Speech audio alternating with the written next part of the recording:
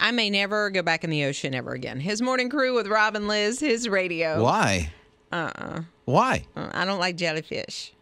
They scare me. Okay, well, jellyfish aren't everywhere. They feel like they are. No, they're not everywhere. Okay, so which ocean can I get into that doesn't have jellyfish? You can go into any ocean, and jellyfish are just a fact of life. I don't know if you heard, but they found, or they were able to capture an image of this really gigantic jellyfish that usually is nowhere near the surface where you would be. Okay. It's really deep. These things are so deep into the ocean, there's no light. But this one wandered up enough where there was light, and then just off the California coast, there were researchers taking pictures there. Look at this snapshot.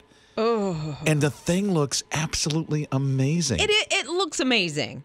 It's a giant phantom jellyfish. What does that mean, phantom?